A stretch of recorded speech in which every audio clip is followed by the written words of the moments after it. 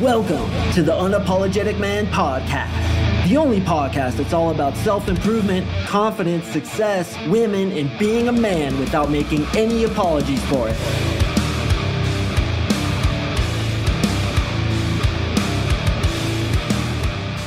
What is up, you champions? Thank you for tuning in to another episode of the UMP. Now, some of you may have been confused looking at the title because I promised you that I'd be dropping a podcast today about whether or not you should get the Instagram or the phone number.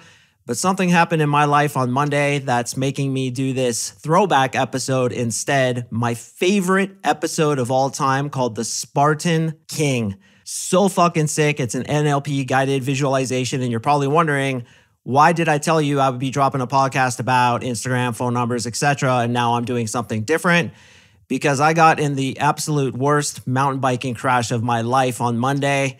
I was at a bike park. It's called Winter Park Trestle in Colorado. It's where you take the ski lift up and then you ride down doing doubles and freaking tabletops and berms, and it's the sickest thing ever. And I've been riding mountain bikes since I was 12 years old. I have never gotten in a crash like I did on Monday. So basically, here's the story. I was riding down on the very last run, as it always goes, right? It's always the last run. At the very bottom of the mountain, seriously, it was to flat. We were on the flat area. We were completely done. We just came off a fire road and we were entering back into the staging area where everybody kind of meets and where the ski lift is, etc. And we were going really fast because we just came down this really steep road. And we came into this flat area that I guess is sometimes a parking lot or whatever it is. And I turned around to tell my buddies, hey, let's go over here to this power washer thing so we can wash up our bikes and then get going. Next thing I know, it's 20 minutes later and some chick is talking to me, telling me not to take Advil, not to hit my head again, not to do XYZ. And I'm like, what the literal fuck happened? So I guess what happened is I turned around to talk to my buddies and I just fucking went over the handlebars. I don't know if my wheel turned a little bit and I hit some sort of crack or a root. I can't figure it out. I haven't really had the chance to talk to my friends. I think I talked to them, but I've forgotten everything. So I'm actually going to talk to them tomorrow. They're coming over for the 4th of July, which is when this is dropping. But I guess I went over the handlebars and I hit my head so hard, obviously got a concussion. Something happened to my back. I saw a general practitioner and she told me I need to see an orthopedic surgeon. She thinks I tore some kind of muscle in my back, but I can't tell what's going on, but it hurts to breathe. It hurts to talk. So I'm sucking it up for you champions. But literally, boys, 20 minutes of my life just freaking gone. As the day continued to progress, I started getting memories back. And one thing I do remember is I looked back to talk to my friends. And the next thing I remember is being on my back with the wind knocked out of me. A lot of you guys have had the wind knocked out of you. It is a shitty feeling. And my buddies were hovering over me, but the sun was behind them. So they looked like alien beings hovering over me, bro. And I thought I was being abducted or some shit. I didn't know what the hell was happening. One minute, I'm like chilling with my friends, riding my bike. Next minute, I'm in an alien abduction story. So the wind's knocked out of me. And I just remember trying to get off my clothes because I was wearing body armor, which the doctor told me saved my ass. In fact, doctor told me had I not been wearing a helmet, I would have died. I would have fucking died. I got a gnarly concussion. I still have a bad headache from it. But I remember like trying to take off all my clothes. And I remember my two buddies hovering over me and it was just the creepiest thing ever. And then my next memory is the ER doctor who my buddy went and got talking to me and like doing some concussion protocol on me. I don't remember walking back to the car, which was apparently like 15-minute walk. I hardly remember my buddy Brian driving my car back. I only started getting my memory back when we got home. And then I saw my friend, she's a doctor, her name is Carol. She did another concussion protocol on me and she thinks I ripped a muscle in my back, to which again, I'm going to go get a professional look at. But yeah, man, it was the single worst accident I've ever had. And I've been riding since I was 12, man. I mean, I've been in probably dozens of accidents, nothing remotely close to this. Have you guys ever been knocked out or had this kind of thing happen where there's a space of your life you can't remember?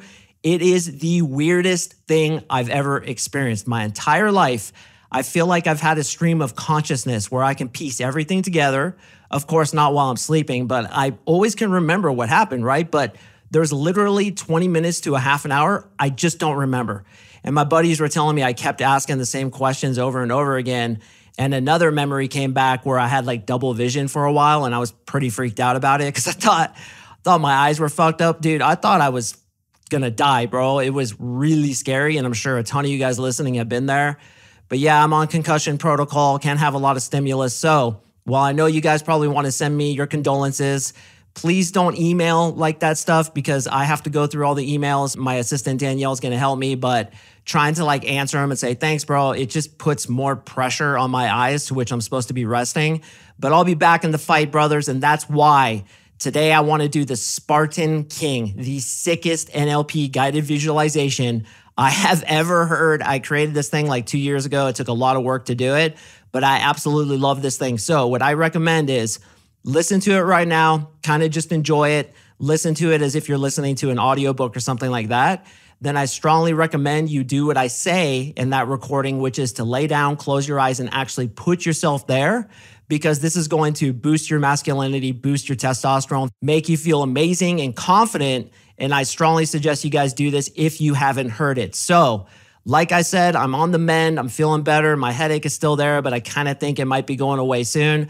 So on Saturday, I am going to deliver on my promises, because every word I say by definition is a promise.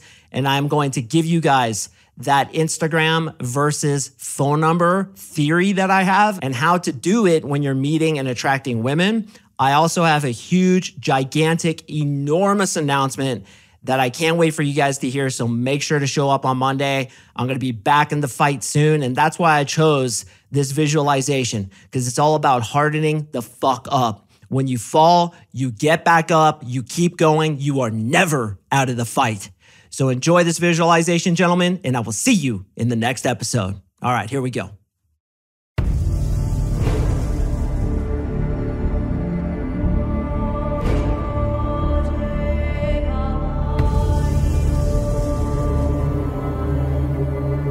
You look to your right and you see hundreds of warriors lined up shoulder to shoulder.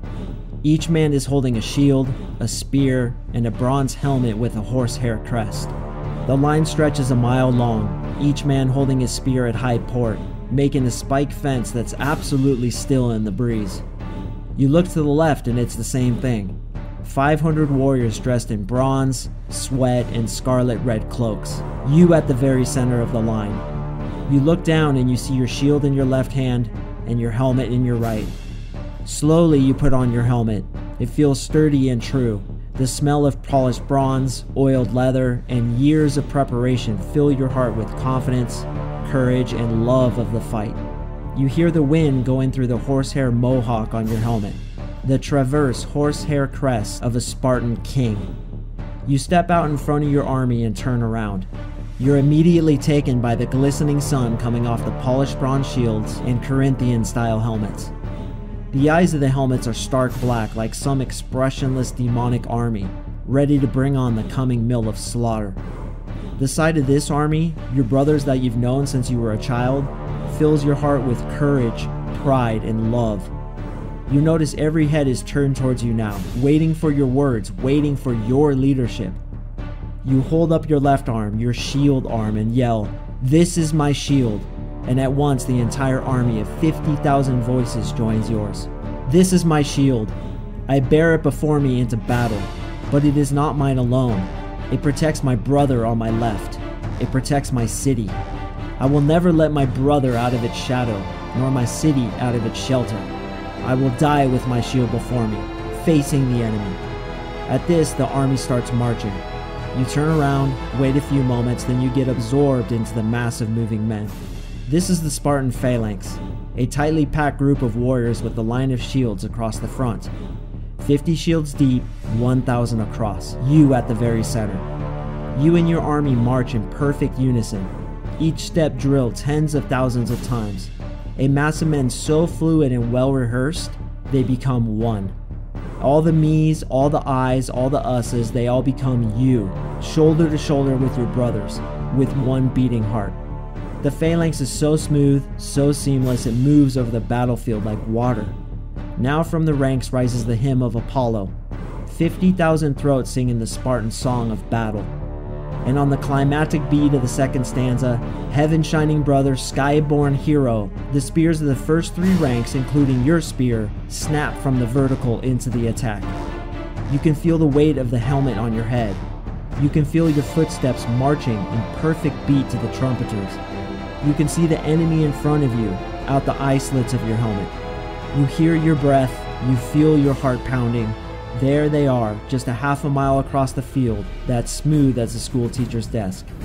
The enemy, now full of piss and vinegar, and no longer able to be held by their officers, lets out a deafening battle cry that echoes off the adjacent mountains. They start to charge. The ground shakes like an earthquake.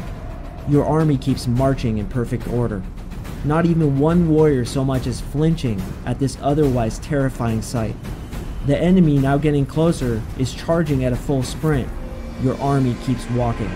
You can see the whites of the enemy's eyes, yet your army keeps walking. Then, as if in slow motion, your two armies collide. It's like being hit with a mountain. The thunderous crunch of shield upon shield echoes across the battlefield, like 10,000 thunderbolts striking at once. The weight of their entire force is now pressing on your shield and the shields of your brothers down the line. The warrior behind you pushes his shield into your back, and the man behind him pushing his shield into his back, the same thing all the way back through the ranks. The pressure is unbearable. You can hardly breathe as you're pinned between two pushing armies. But you're trained for this. The mind has many different rooms, some of which you should never enter. Fear is such a room, and the solution to fear is action. You and your army find its footing and begin to push. The Spartan trumpeters, who stand at the very back of the line, start calling out the beat. Step by step, you begin to move forward, shield to shield and eyeball to eyeball with the enemy, the raw strength of the entire Spartan army, pushing their king from behind. The spear tips of your brothers from behind you hum past your helmet over and over again, killing men so fast they seem to disappear into the ground before you. Step by step this continues, your feet now walking on the slithering forms of the dead and dying. You glance to the right and you see the traverse horsehair crest of your best friend, Aristodemus, your brother that you've known since as long as you can remember. The left side of his shield overlapping yours, protecting your blind spot, keeping you safe in its shadow, as your shield is doing for your brother on your left. This wall of brawn protects your army as it advances. Step after step, thrust after thrust, your spear tip now dripping with the blood and guts of the enemy.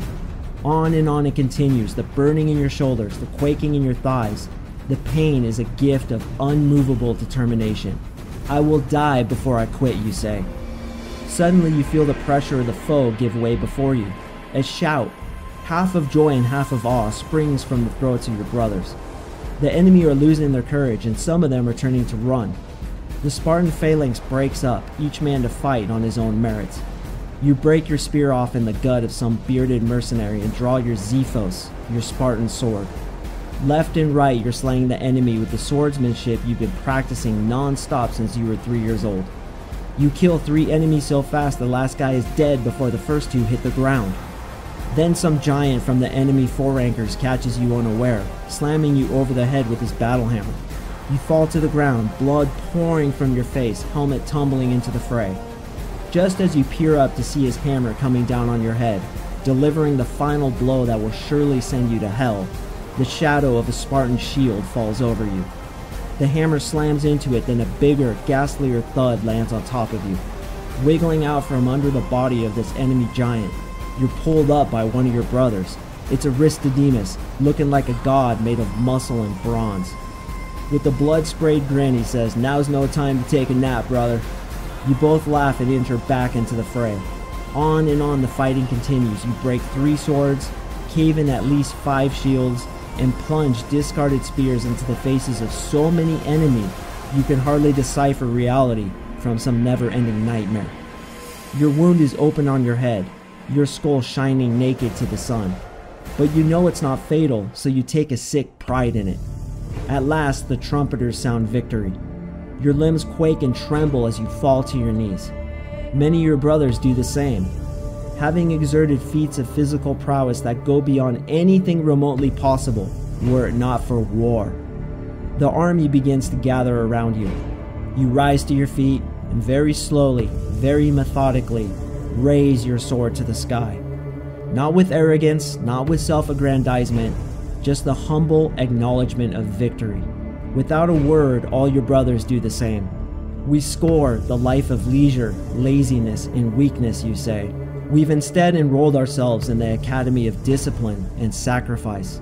And now we have this: victory not over the enemy, but victory over the enemy within ourselves.